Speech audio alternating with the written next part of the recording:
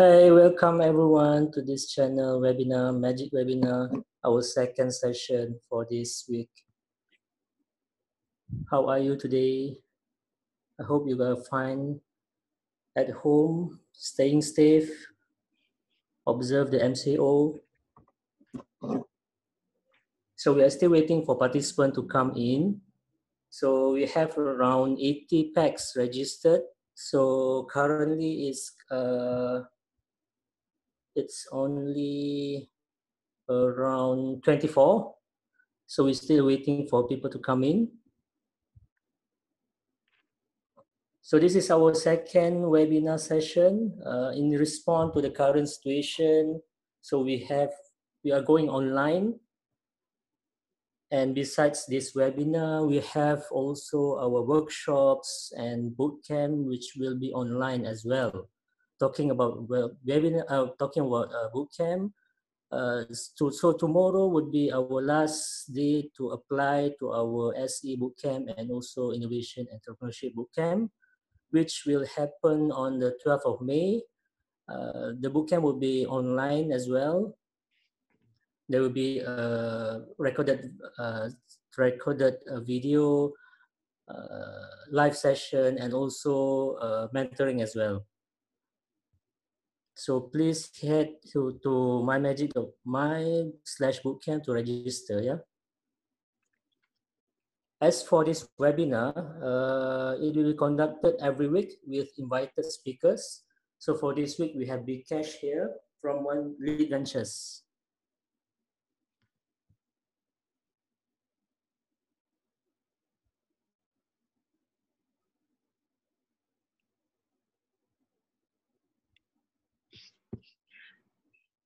So we are still waiting for participants to come in.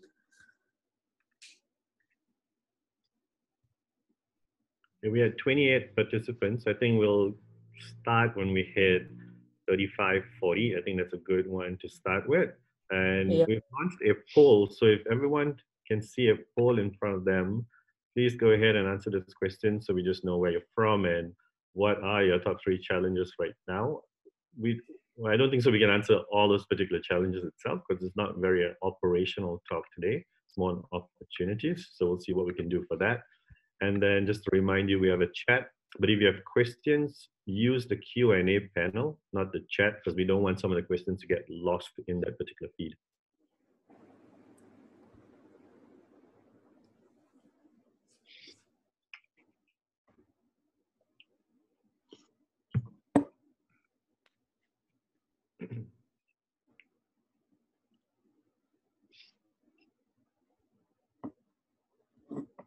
So can everyone hear me well? There is an option to raise your hands in the participant side. So if you can hear me well, just raise your hands. There you go. It looks like a Mexican wave happening in digital form. Very nice. So we have 31 packs currently. 32. If you have some suggestion on topics that you want to us to do or anything, so you can just PM us or leave a message in the comments, so we can consider to conduct the session about the topics that you want.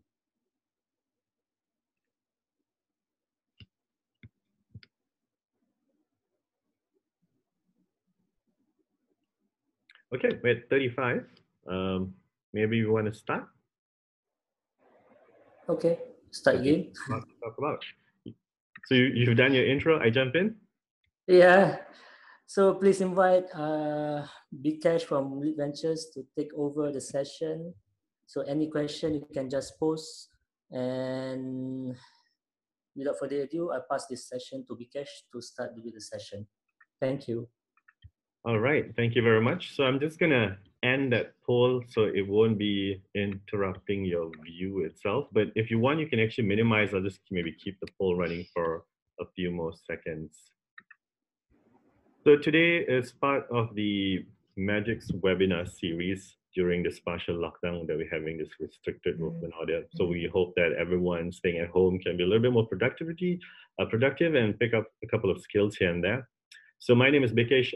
I run a venture firm called Lead Ventures, spelled 1337 Ventures itself. And I'm going to share with you some kind of trends that we start seeing in 2020, but also how these trends have changed or new opportunities have arisen from this current period of uncertainty we're having itself. So I'm going to just walk you through that. The whole idea is not to talk about the whole doom and gloom of the situation, but what can a business do right now? If you're not jumping into new verticals and new trends that I speak about, are there new business models that you should revisit or pivot in terms of how you're doing things?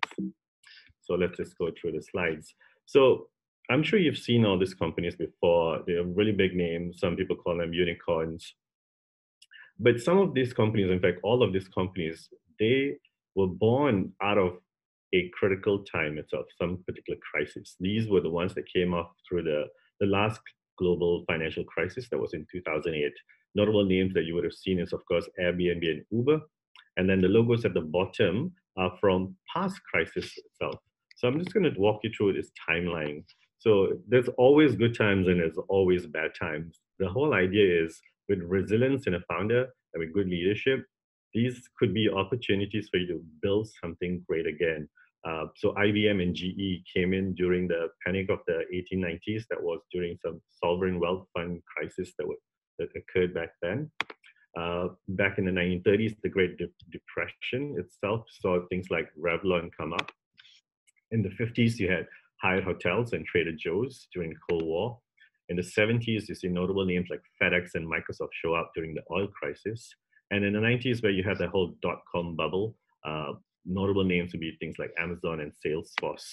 And of course, the last financial crisis saw Uber and Airbnb. So what about now? What about 2020, where you're having this whole coronavirus issue itself? Have we found someone that is short term, or maybe not just short term, but figure out something that could last post crisis to basically be the next big thing?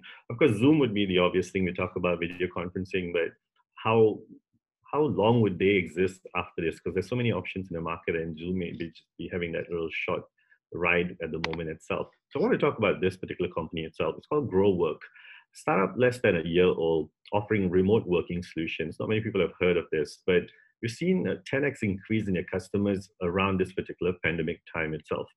So what's their premise is, they understand that most remote workers prefer to work from home as opposed to working in co-work spaces of coffee shops.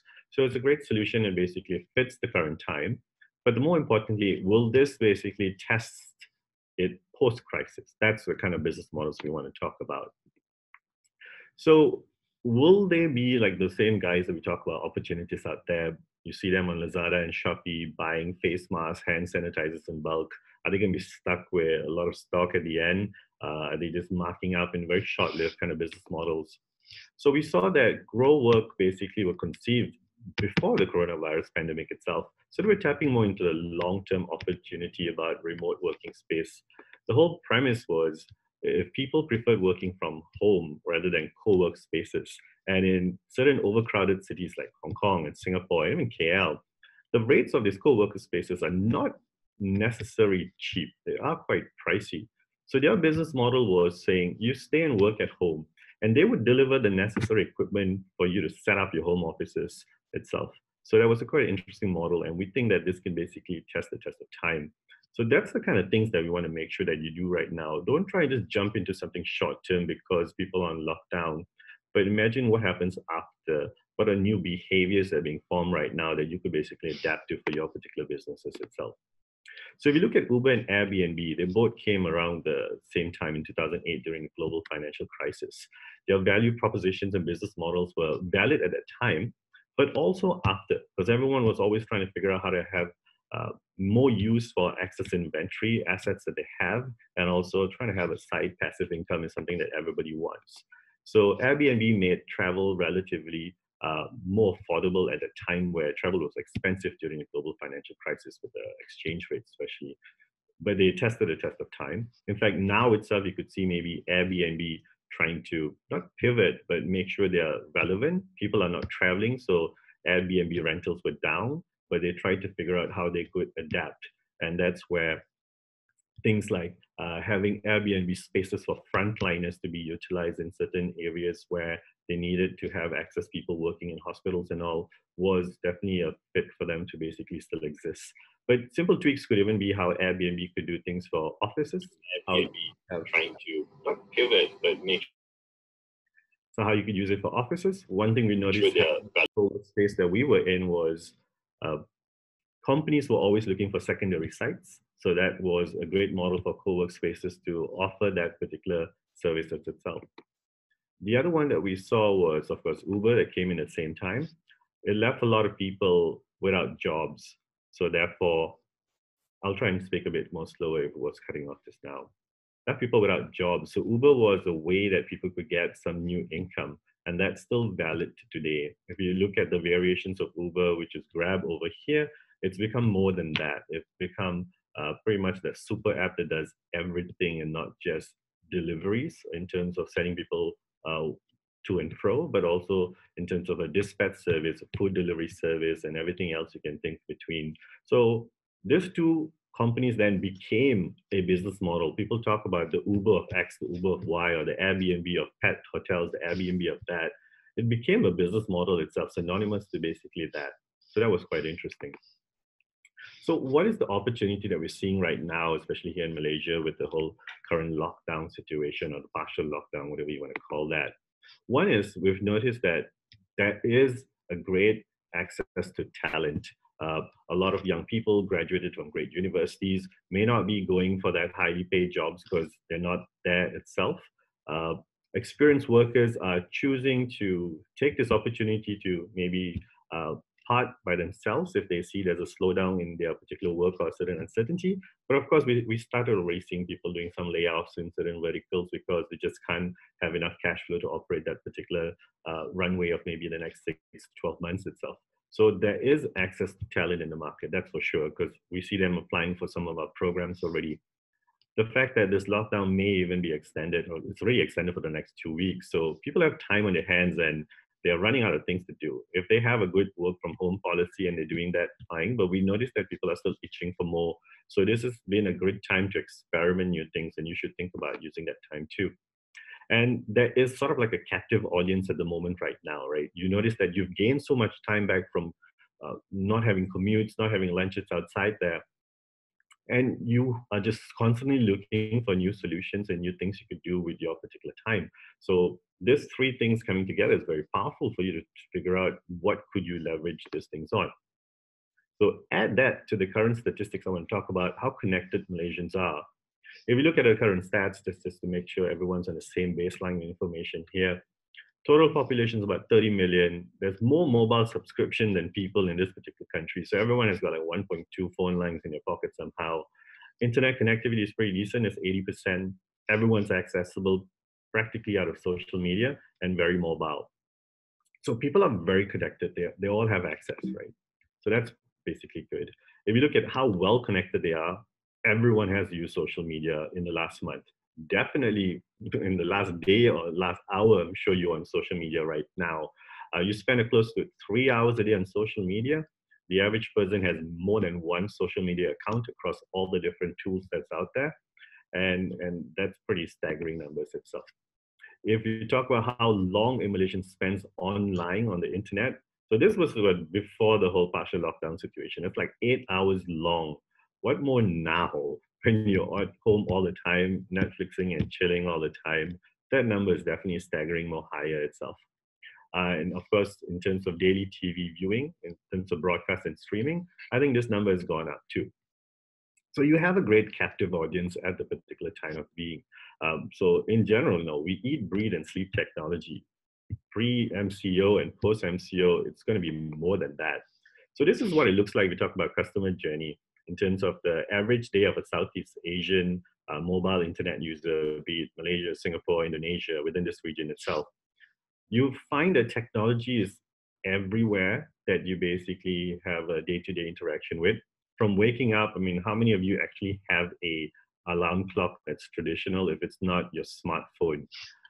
So of course, if you try and let's say skip ahead, and look at how this journey looks like with MCO, your commute to work is basically gone. You're going from breakfast table to your laptop, maybe 30 seconds rather than a 1 hour drive in KL traffic itself. Your lunch is definitely now maybe a little bit more shorter, and your commute back is only going to be a couple of seconds long, right?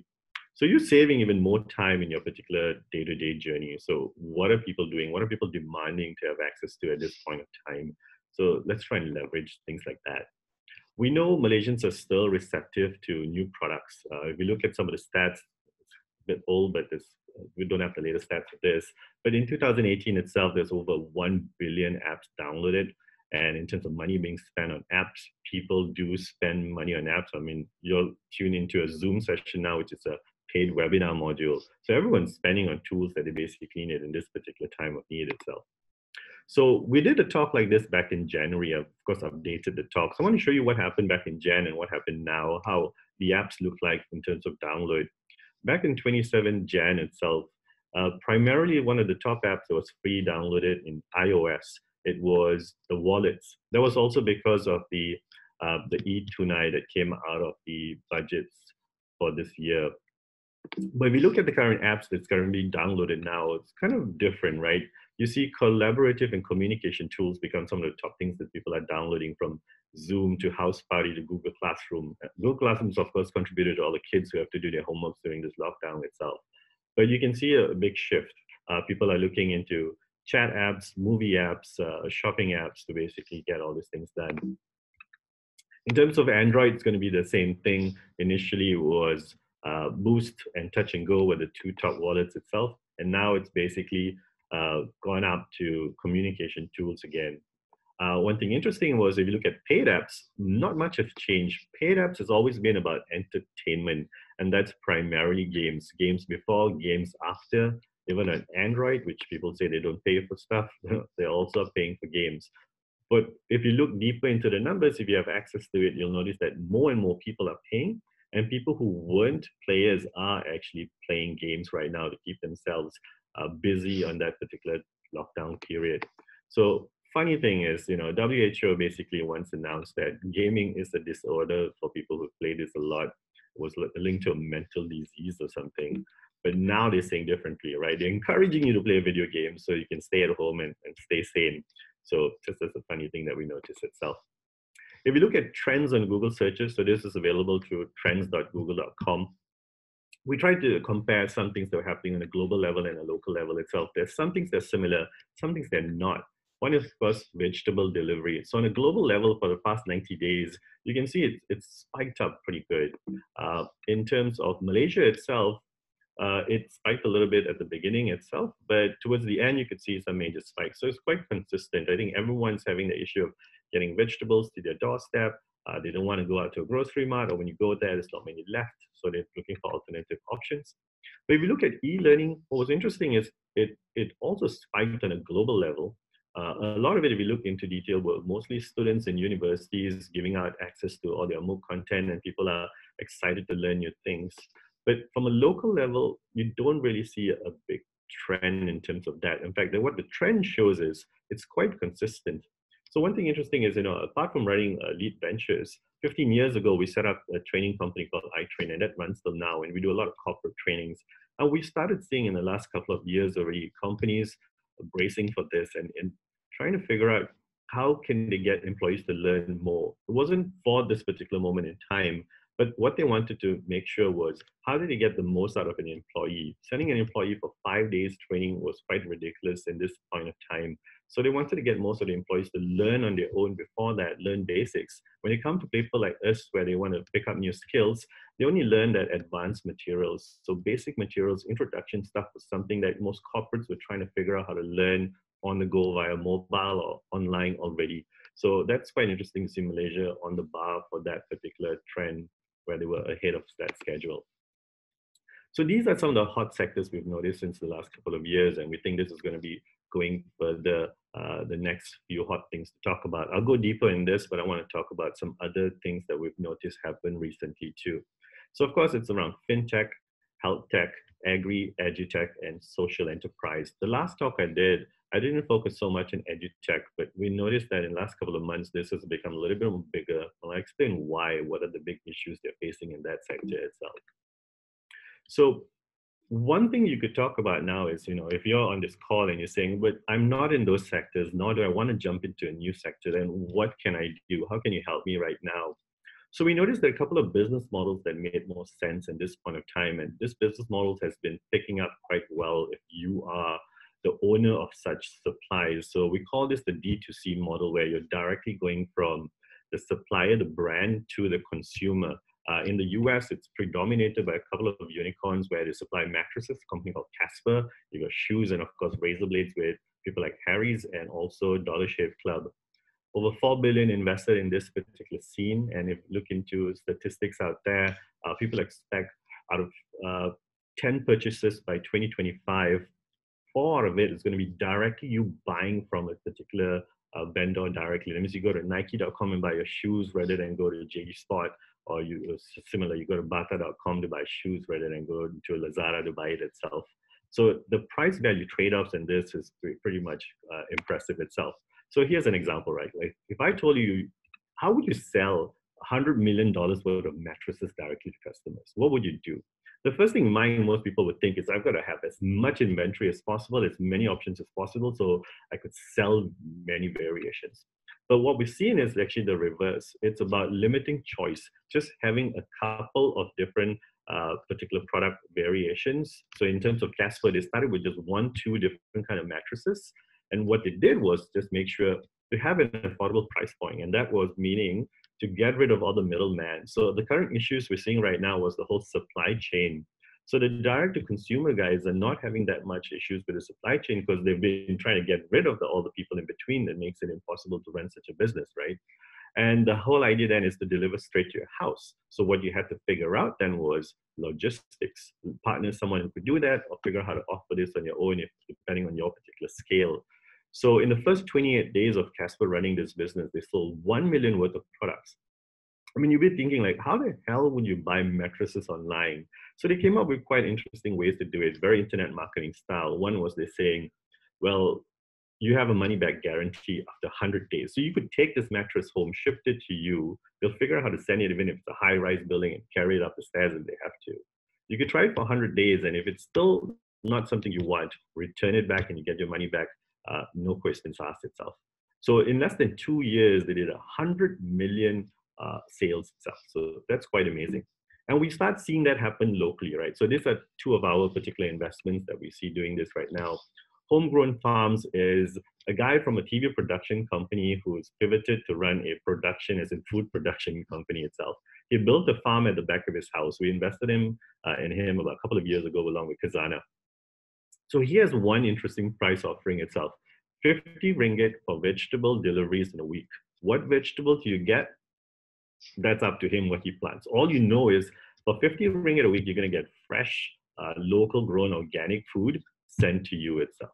Simple as that, right? You know you need veggies and you just adapt to what veggies are sent to you, but you don't pick that you want kailan, you want this, you want that. You just basically get 50 ringgit worth of vegetables. So the unique value proposition here is it's sort of like a third cheaper than getting organic vegetables from the store. So they limited their choice direct to you, affordable prices itself.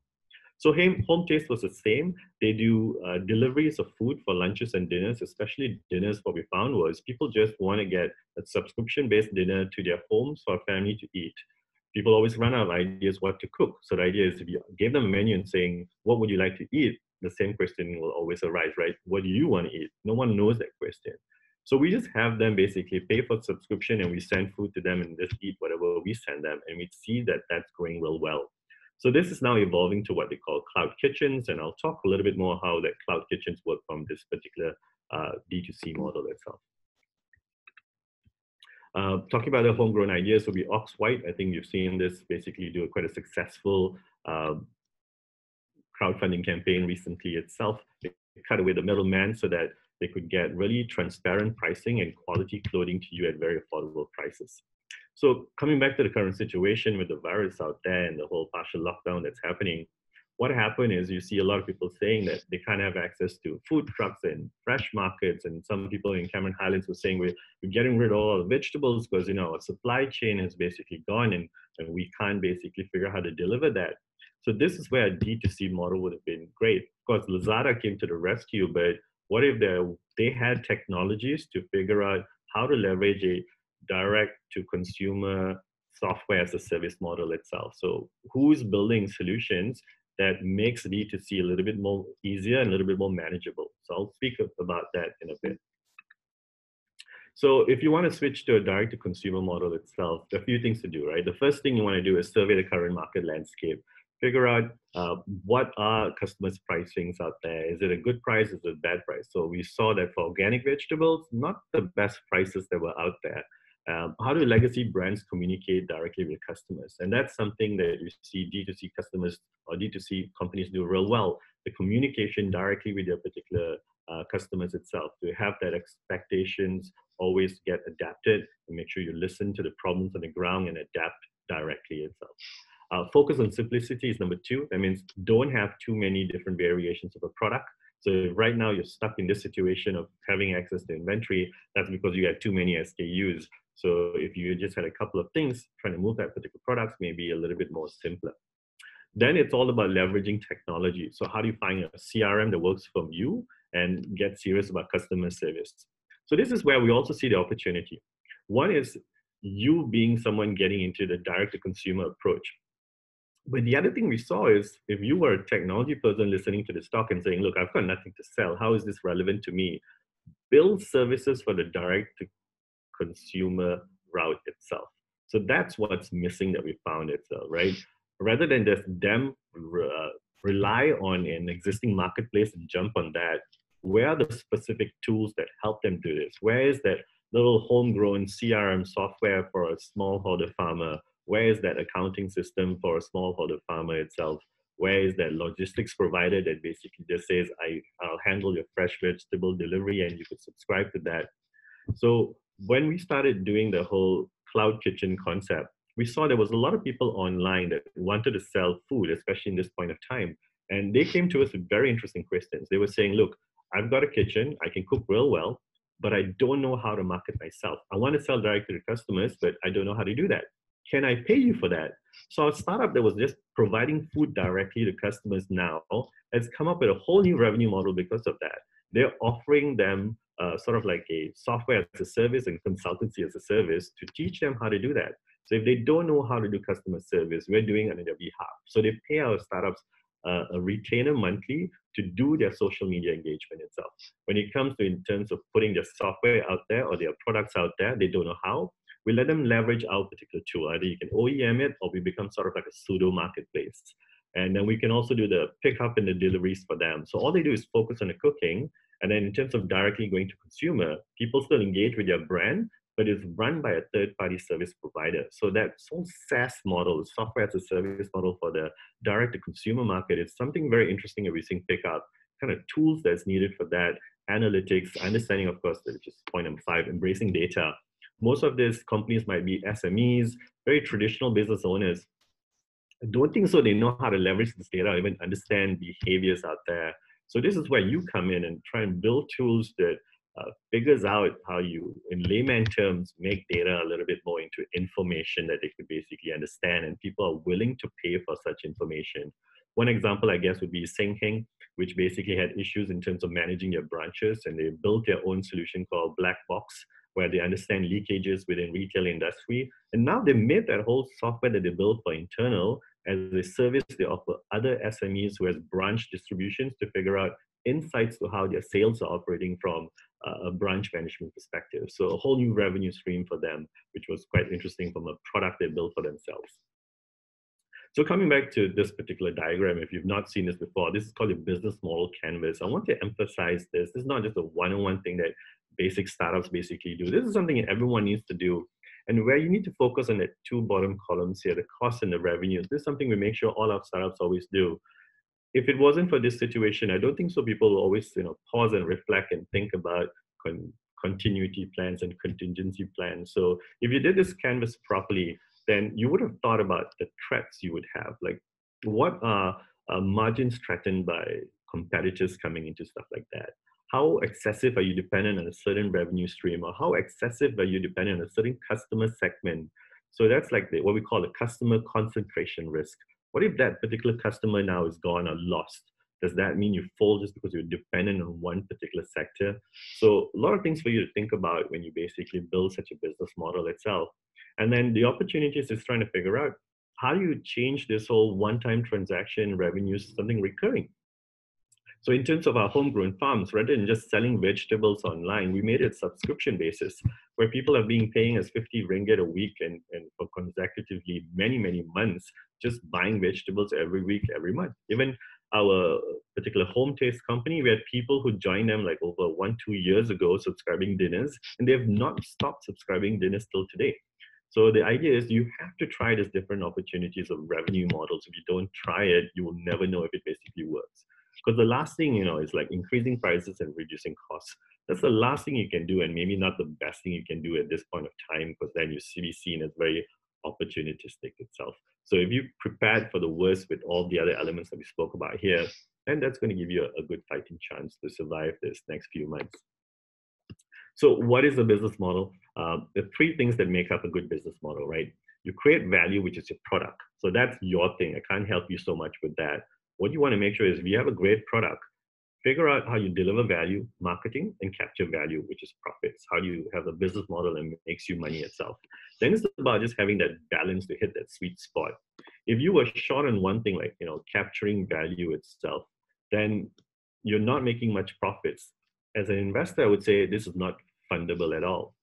If you're focusing not so much on the delivering the value, where it's something very hard to sell, your lifetime value of a customer and the ratio of it to customer acquisition cost is not a great ratio itself, then people are just going to wait and see whether that picks up before they invest into it. Of course, I wouldn't talk about create value, because that's a product. You have a crappy product, nothing you do, it's going to solve it.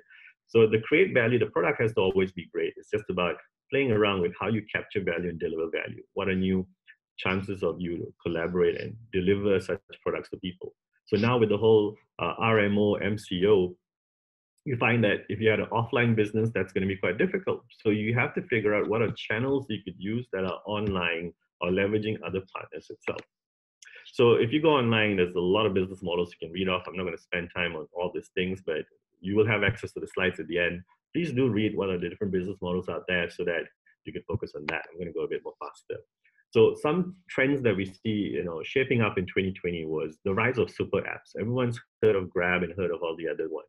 But we start seeing new players come in. And one interesting thing we've been looking at was how DG is coming up with this old HR solution called All HR. And they're speaking to people like us. Hopefully we could find partners in terms of startups to build on top of this platform. So a HR platform is something like the basis of foundation of a company, an SME or an enterprise, where every employee is plugged into that. So imagine if you could start build products and services on top of such super apps itself. You now have access to all the employees, and their concerns would be in terms of health and travel and this and that. And so many ways you could find angles to communicate with them. E-payments, of course, that's always going to be there. We find that more and more people are going to look at ways to spend money digitally rather than handle cash. The do it for me, which is that very service-oriented industry, is pretty much picking up. So if I don't want to go to a grocery store, I want to get someone to do it for me, the Uberification of people. There are great startups out there like GoGet, but I don't know if that's enough. There needs to be more. On-demand food and transport, definitely, it's still not solved. I'll give you an example where this is then hand in hand with cloud kitchens. I live in Cyberjaya. Yes, I actually do. If I wanted the best nasi lemak, and that's arguable, which the best nasi lemak, just say I want the Village Park nasi lemak itself. I can't even get that here unless I go to someone like Do It For Me style GoGet, saying I'll pay you to go up and down the Max Highway, buy me a nasi lemak, and come to me and pay $50 for that. That's possible. But for me to have Food Panda or Grab Food, go to nasi lemak in Village Park and buy it and send it all the way here, that's not even an option they give me in my geolocation, right? So that's where someone like Village Park now can come closer to me and saying, if I want to serve Cyberjaya, Putrajaya, and Bangi area and around that side, let me build Village Park closer to me. But of course, I don't need a full-blown restaurant. I just need a kitchen. So that's where cloud kitchens basically come in. You're going to start seeing people create this location sprouting different places itself. where it's not to serve customers in terms of walk-ins, but just to cook and have someone come and pick up on their own or deliver to that stuff. So how do you get closer to my particular zip code itself? Local procurement, I think this is something that most SMEs are crying about in the last couple of days. It's like, I can't survive, I need cash flow, people don't know I exist. How could now, post-COVID, once the MCO is lifted, how do we support more local SMEs? I like what StoreHub was trying to do to basically say everyone using a POS system, let's put them online and make it a discovery platform for like a marketplace. But this would be something similar, but from someone who just provides any kind of raw materials or a vendor that provides supplies to a particular company itself. How do someone as big as DG or big as Max is know that they can procure things from local distributors, local companies, local SMEs, and rather than go to a big boy itself? So that's something to basically see. Now, of course, the most interesting thing, I mean, I can face this in some of our other companies itself, is debt collection. There's definitely opportunities in this post this particular lockdown for someone to go knock on doors or find a way to digitally figure out how to collect money, sort of like a 555 online kind of stuff, right? So I'll quickly now go into the verticals I mentioned, because I've done a talk on this before. I know some of you have attended that talk, so I don't want to stress too much about that. So in terms of the world of fintech, we know that that's still a big thing locally. Everyone is 85% of us have access to a bank account. We're not an unbanked country itself. But you notice that we're very debit card oriented rather than credit card. 85% is debit card, 21% over is credit card itself. We work with Bank Negara to come up with what are problems in the industry. There's a lot of particular problem statements still in the financial side of things. So if you're looking for ideas to solve, it's all there. You can't read this, I'm sure, but it's available, searchable on ideas.lead.academy. So go to that URL and you can traverse all those particular problem statements. I want to highlight that there's a couple of that make sense right now. One of it, of course, is to the individual, where we talk about PFMs. Personal finance management apps right now makes more sense of me keeping track of my expenses, making sure that if I've got a 30% pay cut, I was retrenched, I want to make sure I stretch my dollars. So I need someone that gives me visibility of everything that I'm basically paying into one consolidated area. We don't have such a solution right now. And the other interesting things on the finance side will be for SMEs, right? The alternative credit scores. People are saying now, great, there's this SRR fund for SMEs to borrow. But if I wanted to borrow and you baseline me and do credit scoring me based on a typical SME, which is 2-3 years of audit, and I'm fresh out of the boat, less than 1 year operation, less than 2 years operation, what's going to happen to me? Can't you figure out a new credit score for someone like me that still shows I've got a viable business and I should be lent some money itself?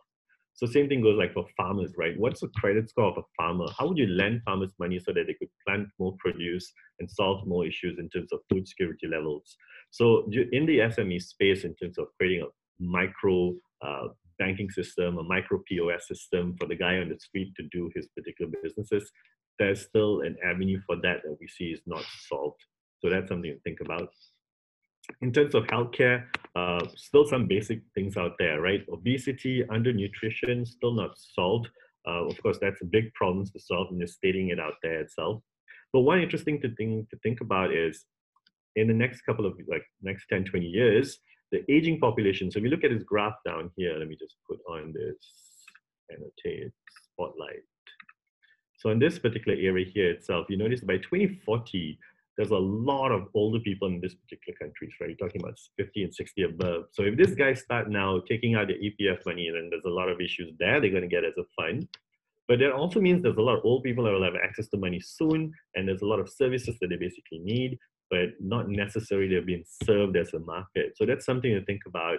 What are solutions out there that you want to serve that aging nation itself, which Malaysians would be in a few years' time itself? So that's an opportunity in that space. In terms of healthcare, also we noticed that there were certain goals in terms of trying to put a EMR, where they're talking about electronic medical records in the market through hospitals. So this slide came from Ministry of Health from Dr. Fazila. Thank you very much if you're listening. So I just want to tell you not so much on the actual goals, what they want to do, because that's kind of big problems.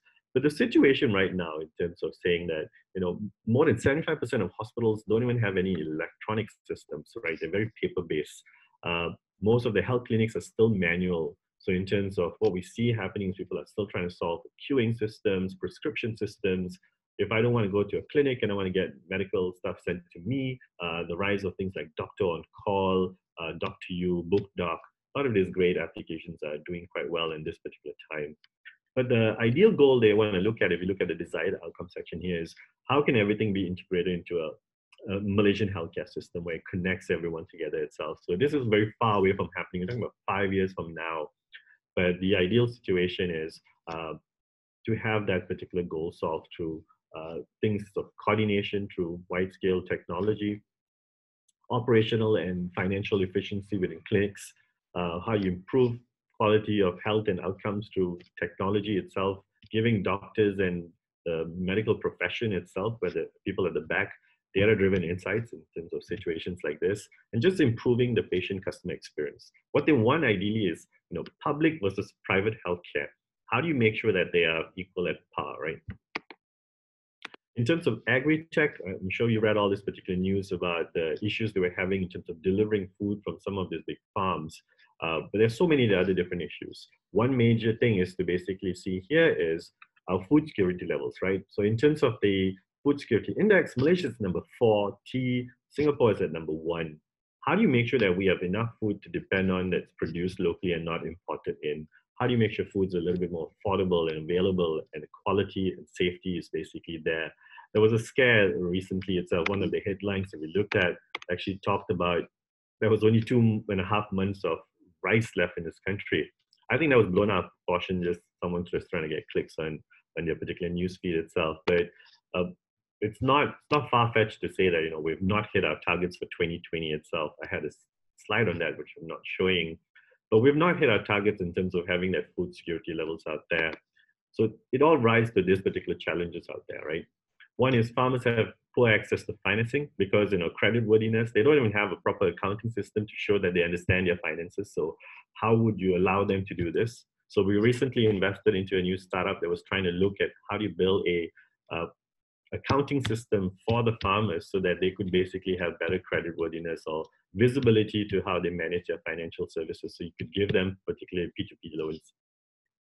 There's this thing about human capital development, having access to workforce, especially now, day laborers, with the whole MCO going on. How does this basically work? There's not enough innovation in terms of R&D from the input, so growing better seeds, growing better, more efficient plants itself. So there's a few things that's happening out there, right? Another one that basically is there is about access in terms of land. So if I wanted to be a farmer, how easy is it for me to even get land to start farming itself? So if you look at it from a modernization perspective into the whole supply chain or the vertical value chain of agriculture, the things to be solved in each particular point of time, like even talk about food production, vertical farming, aquaponics, something interesting. So one of our investments in terms of homegrown farms, we were just trying to try this out. We managed to grow rice, paddy, in less than 3 months from an aquaponics setup. 80 square feet area gave us about 6 kilograms of basically rice. So imagine if you could do that and you could have rice growing at the back of your house. In terms of processing it, you could figure that out through a certain service itself. But that'll be interesting to see how people think of new ways to bring access to food to the table on an individual basis itself. Now, of course, the more easier ones will be towards the end where you talk about the market and distribution, which is the whole trading platform. And that's what the Cameron Highland people were talking about, right? If my supply chain people were not there, how would I sell directly to a consumer, the D2C model? Where's the platform that allowed me to do this rather than Lazada? Could there be a tech provider that gave them the access to sell directly to the consumer and then figure out the logistics for them itself? So things to be done in that side. In terms of ed tech, the opportunities we see, of course, with the whole current situation is, more and more people are forced to learn online, especially kids. Well, most schools, including Malaysia, are trying to adopt things like either YTL's Frog or Google Classroom to learn online. What's funny is how the kids have decided they could beat the system by giving bad reviews to the apps and make sure the apps leave the store so the kids don't have to do homework. That's something funny to pivot to.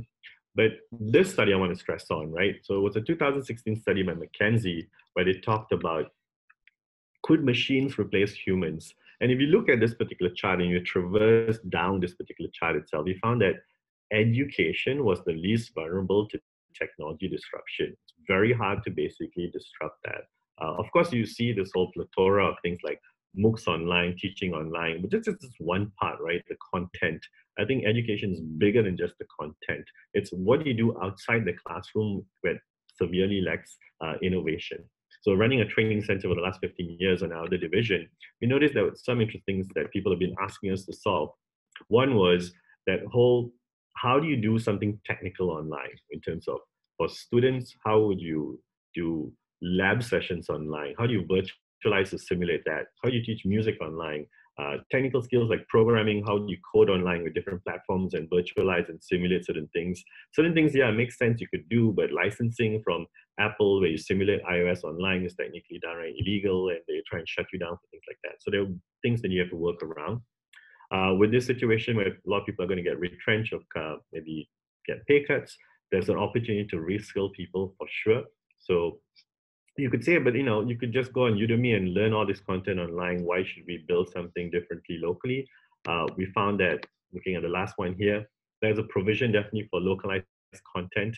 We go to places like Thailand, they don't consume things on Udemy and they want something in local Thai. Malaysia, maybe we can consume international content, but they want us to provision things that is localized to them. So if I'm doing design thinking courses for some of the local banks, they want to see how design thinking is applied in the banking sector, which you don't have such niche content on Udemy itself. And right now we're seeing people ask us, how do I do design thinking for learning development or HR companies? So there's very just niche topics you could do and produce it at home and put it on there. I would love to talk to you if you want to build content like that for us.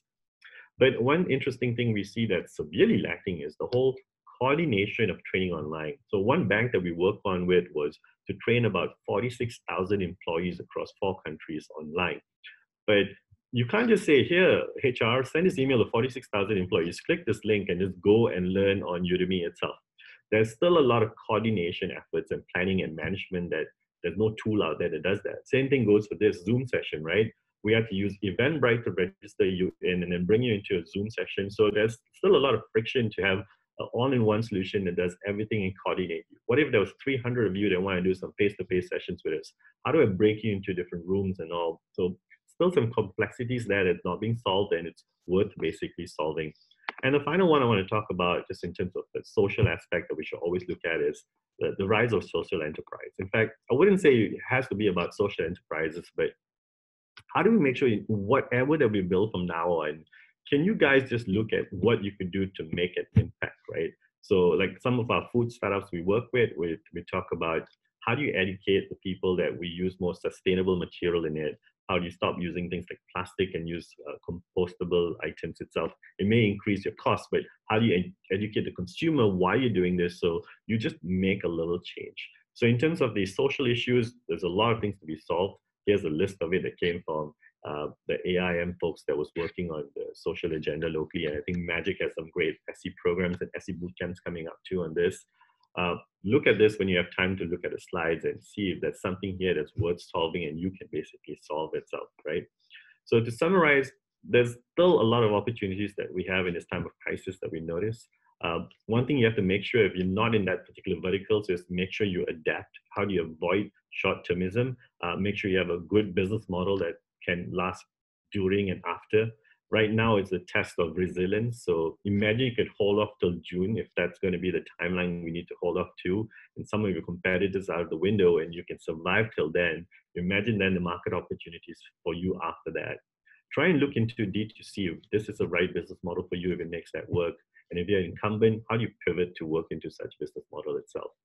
We mentioned some of the 5 industries that innovation is kind of spurring right now in Malaysia, and some of the trends that we see picking up within Malaysia for 2022.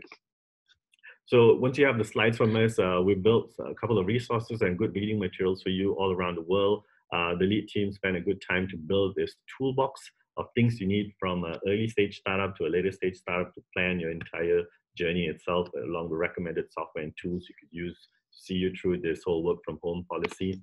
So if you want to get a copy of the slides, I'm going to pause here for a bit. Go to this URL or scan that QR code. We've got a little survey, of course, we want to, and we want to basically send you the slides if you can do that. That'll be great. And another thing I want to explain about is, if you have a great idea and you're here thinking of some new ideas that we gave you some advice to, join our digital accelerator. Closing date is actually tomorrow. There's still a lot of time for you to apply, but we're going to run a completely online digital accelerator where we've got over 100 people applied. We're going to put them all into a program teach you the art of starting a startup, talk about the business model canvas and details of all these business models itself. And then the top few ideas, we're going to fund you, of course, exchange for a small little equity, but that's something we can negotiate in terms of getting new ideas at this point of time out there itself. So we'll love to see how we can work with you. So I'm just going to leave it on this particular slide, and I'm going to see if I could look at what Q&As are happening right now.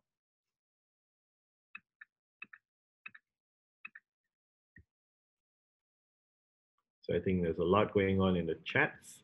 If there's something we can ask in the Q&A section, that'll be great. So in terms of getting a copy of the slides, yep, just go to that link. So I don't block that. Go to that link, and you could get access to that slides.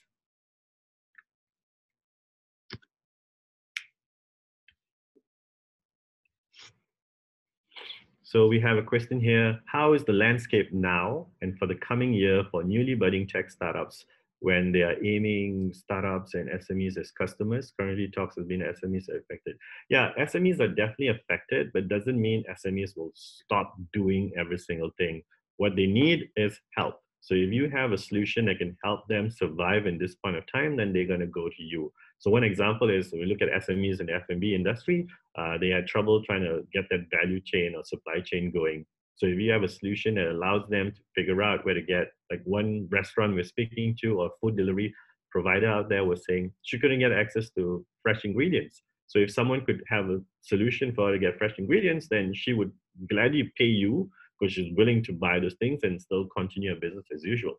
So there's a couple of SMEs that have stopped dead in their tracks. That's going to be difficult. But there's some that are still running as usual, but they need access to more things to basically move on, and they're willing to still pay for such services, right? So it's not like every SME is dead in the water. In fact, what they want is help for them to get more sales. So if you can build a solution to give them access, give them distribution, give them visibility, then there's always ways you could basically still get them as a revenue source.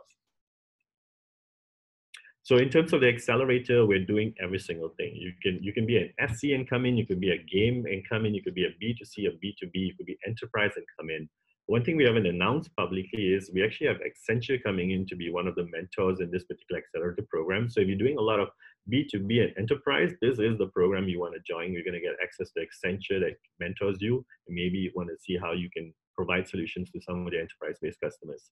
So don't forget, there's a lot of enterprise customers in this country too, and I don't think so they're going to fold anytime soon. So they're going out and looking at this is the best time for them to buy over, acquire, or look at new service providers that could come in and help them scale even better itself. So there's a lot of opportunity there to engage with those big boys.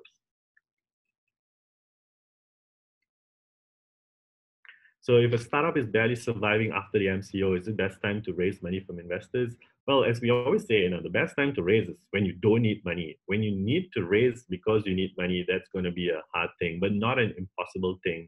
Some of the top startups out there we've seen raise money during such bad times. It just took them longer. Like Spotify took 1.5 years to raise that particular round, right? So you need to figure out where to find people who trust you with your particular service offering. I mean, the fact that, look, I'm just a small little investor out there spending our own money, and we're willing to give out free random startups some particular funds. So there are always people like us that are out there that if you come to us with a good value proposition, we don't mind figuring out how to basically help you if it makes sense, right? So show us that you have something great, and money usually comes to people who have great offerings. There are a lot of angel investors still out there. These people are cash rich. They're looking for opportunities to come in, and this is your time to find them, or just put that out there for them to find you. Every solution will be around going online, how to ensure to be outstanding in what is going to be in a crowded space. Well, I guess that's the same thing, right? If you're not online, you're offline, and you have two shops next to each other, how do you make sure you're outstanding? It's about that three little things I talked about, making sure your product's better than the other person. So look at what other people are doing and do it better. Simple as that. What are people solving that it's not addressed? So usually this is something quite interesting. You call this product market fit. People always solve what people want positively into an app. That means the typical features people want, you build out the same features your competitors have. Well, what people always forget is the competitors normally will miss out one or two things that become pain points for existing customers. That's the stuff you want to solve first, right? That's the difference between a good startup and a great startup. You're solving where the pain is and not just digitizing the pain and lying with that. So you want to make sure that you come in with a difference. And I've seen a lot of interesting startups come out very recently that suddenly overtook some of my investments like 2 years in, and they came out of nowhere. So even though it was already a crowded space, we found that people with a compelling value proposition, compelling messaging that goes out there, it's still the art of storytelling, can still do better than existing people out there with runways and with funding. That's something important we've seen time and time again.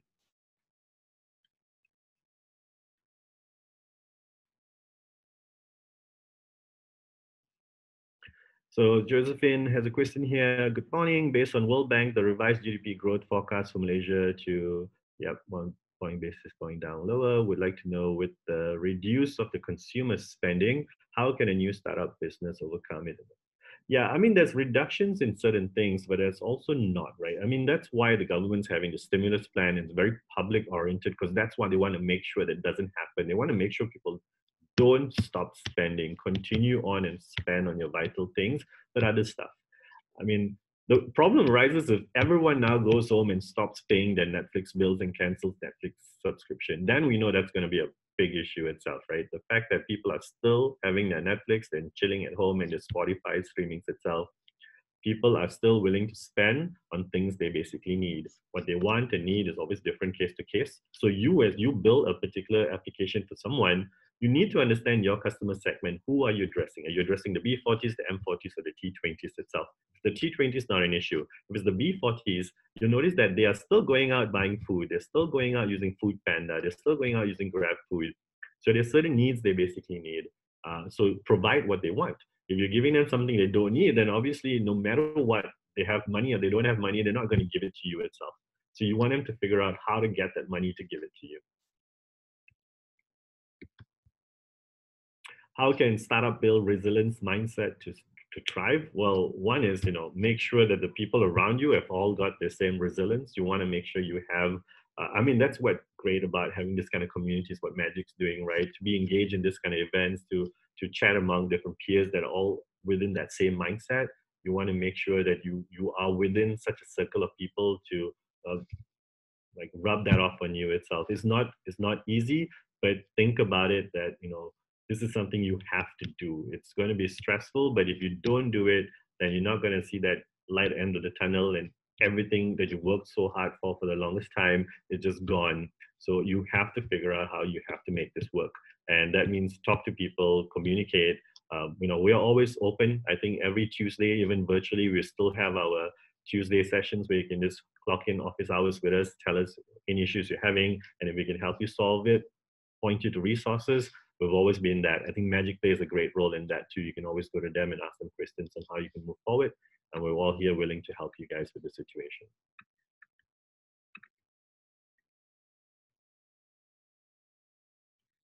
Okay. Okay, good to see that we still have a lot of you guys online. Um, if there's any more questions, it's 12 o'clock, it's 1 hour. We can still extend for another 5-10 minutes if you have questions. If not, this has been great. Izzat, are you still there?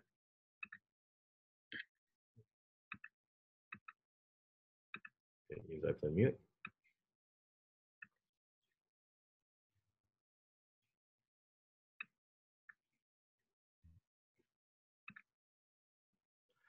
What do you think of export business? I think that's still something quite viable. Just make sure that what you're exporting is. Are you talking about very opportunistic stuff? Are you stuck with a whole crate of hand sanitizers out there you want to export? I'm not a big fan of it because to me, yeah, it makes money. Buy something from China at this price, mark it up, and send it off to somewhere else.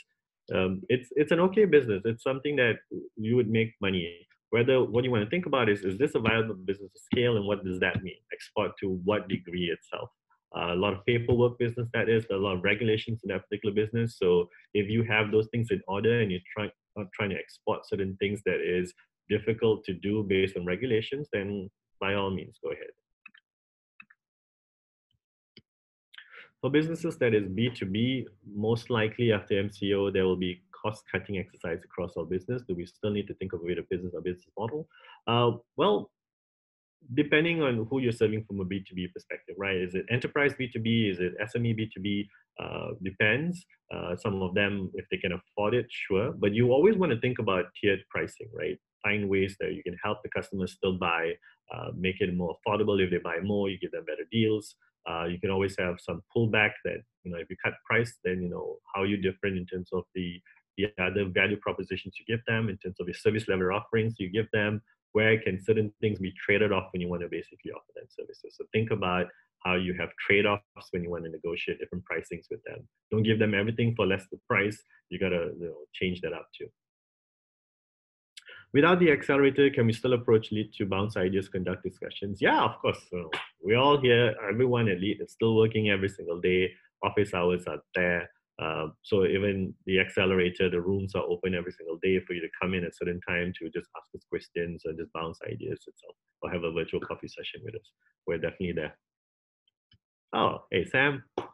For those with current funding needs, how can startup founders ensure to maintain their pre-COVID deemed valuations and allow lowballing? Well, desperate times, desperate measures itself. So that's why we keep saying, if you're trying to raise money, always raise it when you don't need it. If you're raising it now, it's why we're getting a lot of people come to us and say they need 1 million. And it's very obvious when you give certain numbers for a certain runway, we know that this is OPEX. So that's the scary part. If you want to raise properly, make sure that you're using it for the right reasons. If you're showing, no matter what your valuation is, if you're showing you need money to burn to survive, it's very OPEX oriented, that's a red flag. That means without the money, you're going to die. It only can have a short runway, you're going to die. And that will just, spook any investor. They wouldn't even want to talk about valuation. They wouldn't want to lowball you because they know that, even if I lowball you and get a great equity stake, but in 12 months, if you don't continue running and you don't continue sales, then that 12, 20% more that I take is just going to be worth zero, right? So it's not so much about lowballing, it's about showing that you have some great offerings and you can negotiate. I mean, we just did an investment now in a Hong Kong-based company for something that we usually don't invest. It's a bigger amount than we usually invest. For a ridiculous percentage, it's less than 1% itself. But we still did the deal. We didn't lowball them because we saw the offering was great. The founders were great. They were onto something really big and we wanted to be part of it. And we invested more than we usually did and took less than we usually do. So I think always have options. So make sure you don't just rely on one investor. Make sure you go as many as possible out there. We'll love to see how Cradle kicks back in with their new grants that's supposedly supposed to be in April. I think that's delayed, of course, with the current situation. But that's something you want to think about how to leverage, right? The grants out there, Cradle should have a couple of grants coming out, and it's going to be quite big ones. But again, most of these grants now will be not about just throwing government money at you, but making sure how they help you if you have something great. So you want to make sure you get to that halfway point, build that prototype, build that MVP, get a couple of customers in. Then when you go to these grants, your value is always better than the guy who comes just with a PowerPoint presentation saying, I'm entitled to this grant and I want it, right? So don't just expect you need money to build something. You are the resource, right? The whole idea of building a team is you've got the developer, the designer, the entrepreneur, which is the CEO. At this point of time, if you can build as much as possible with less resources in terms of dollars and cents, that becomes a very compelling argument when you go to an investor and show them what you've done with nothing. So then we will just imagine if you had more, if I gave you more, imagine what you could do with that money. So that's the way you want to communicate with investors. Show them how you're doing with less, and then we know you can do more with, of course, the more we give you. What is your advice for SEs who does not have a digital strategy, does not leverage on technology? Will it be too late to start one now? It's not too late. I mean, everyone's seen that funny joke going about, right? Like, what was the cause of your digital transformation? Was it your CEO, CTO, or COVID-19? I think this is something that just pushed everyone to think of a digital adoption. What you need to figure out now is how do you build a digital strategy, maybe on a short-term basis to jump on an existing platform to help you, and then slowly figure out how would you build one in-house if you need to itself. So that's something, if you need to ping us directly and we can see how we can help you on that, because we work with a lot of local SEs. We invested in a few SEs and we're helping them a lot on their digital strategies, on being a very tech-oriented social enterprise, leveraging on that and the idea to scale, because that's what scale is, right? If I give you $10, how do you achieve more than what $10 could basically do? And tech allows you to basically do that rather than just spend $10 to grow and buy users. I want $10 to give me 100 users itself. So you need to think about how you leverage tech for stuff like that. Okay, it's 12:07. There's 50 people. I lost 2 guys, so very good. Great attendance, great people, great questions. Thank you so much for being with us for this particular session with Magic in terms of this webinar series. There's going to be a lot more. I think they're doing one every week, so that's amazing. So make sure you tune into all the amazing speakers that's going to be around for the next few weeks itself. And again, if you're interested in joining the accelerator, the URL, let me just plug myself here itself. It's here. Go to that URL and basically sign up. You don't even need an idea to sign up. The idea is we want to walk you through the process of starting a startup, right? So we'll give you, I mean, you have the talk today and give you ideas. I want to show you the way you could start your own startup. And it's up to you whether at the end you want to pitch the idea or not. But we want to see how we can help as many people just know the steps in launching something effectively online itself. So that's me, Bikesh from Lead Ventures. Thanks to my team who's on board, Max and Kavita for helping with the questions and handling the chats just now. Thanks to Magic and everyone here itself for joining us today. Go grab some lunch and I'll see you soon. Take care.